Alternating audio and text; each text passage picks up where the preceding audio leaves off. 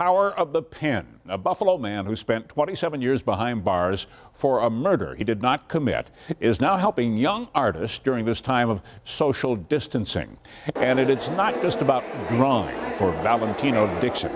It is about using artistic expression as a healing tool during these troubling times. Here's 7 Eyewitness News reporter Nikki Dementri with a story that is Buffalo strong.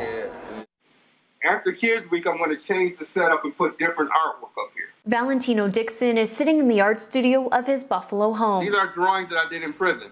Just some of the drawings, out of the 900 drawings, just a couple of the drawings. As Dixon says, he drew himself out of prison. His artwork gained national attention while behind bars, serving time for a crime he did not commit.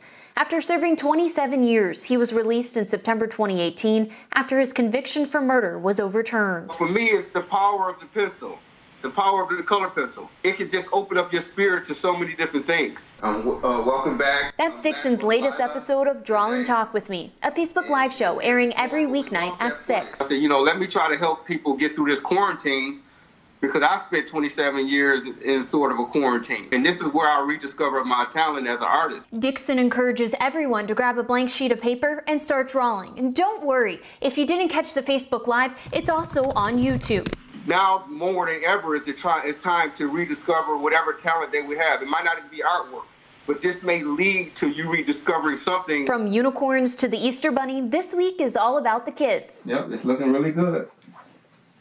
I think she's a natural. The themes change. Sometimes he spends an entire week on teaching one sketch. And it's more than just learning how to draw. Hey, have you seen kids being bullied? I haven't seen it. We have a dialogue about real life issues. Dixon hopes his show can be a 30-minute escape from reality. A lot of times we take for granted the small things that can really help us get along and help us overcome any type of obstacle. Even just a few minutes a day can just carry us on through to the next day. Day by day, that's how Dixon is navigating the world today. We're going to learn how to value things a lot more and not take these things for granted. In Buffalo, Nikki Dementri, 7 Eyewitness News.